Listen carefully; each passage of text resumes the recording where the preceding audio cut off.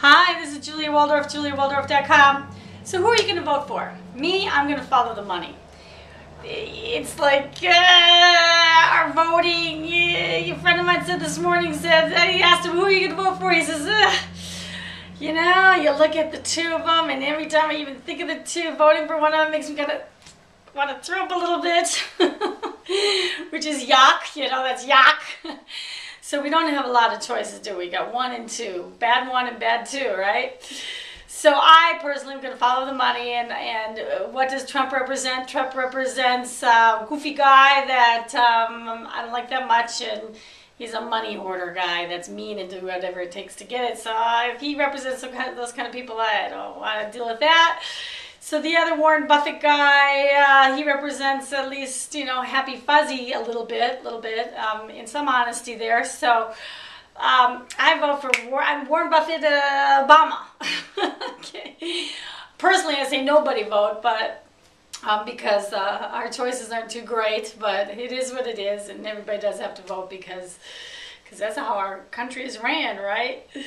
It needs a shakedown. We were talking about it just needs a shakedown. What the shakedown needs to happen is they really need to, whoever goes into office, is take a look at the means of everybody. What are your means in structure our society to get rid of this deficit that we have? What are your means? I mean, what are you doing? You're on Social Security, getting Social Security, but you have millions of dollars, and you structured it into a corporation so you show 0 on your tax return as a personal person so you can get Social Security.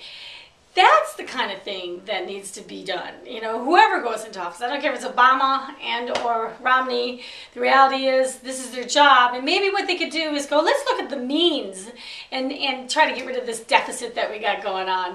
And look at everybody's tax returns and really take a good look of who owns the corporations and look through there to see if they are collecting Social Security or whatever else they may be collecting that they really shouldn't have it. You know, it's kind of like looking in the eye and see if you're really being fair of the way our society runs. I mean, everybody is using the roads and the parks, and our taxpayers paying dollars pays for those kind of things to keep quality of life up, which is all wonderful.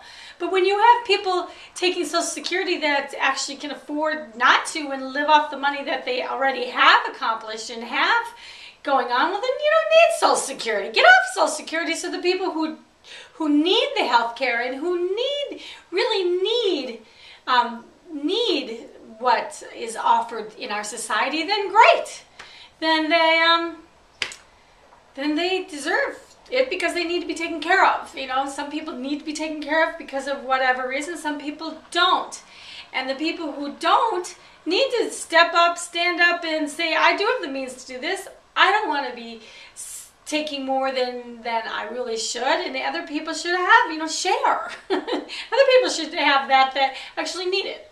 You know, not everybody has the capabilities of one person that another person has, or focus or direction that another person has, and maybe that's why someone has so much other monies to you know, live on, and while the other person who doesn't, maybe they made the wrong choices and or got hit by a car or whatever happened. There are things happen in life. Life, as we know, it can flip you over in a minute.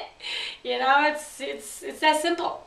So there you go. I thought that was a great idea.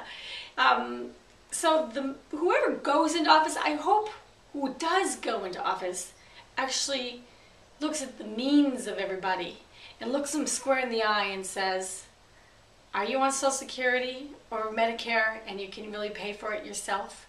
And if you can, please do.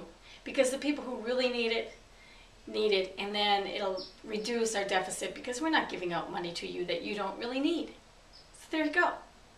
Thanks for watching. Have a great day. Julia Waldorf, juliawaldorf.com. Ciao, ciao.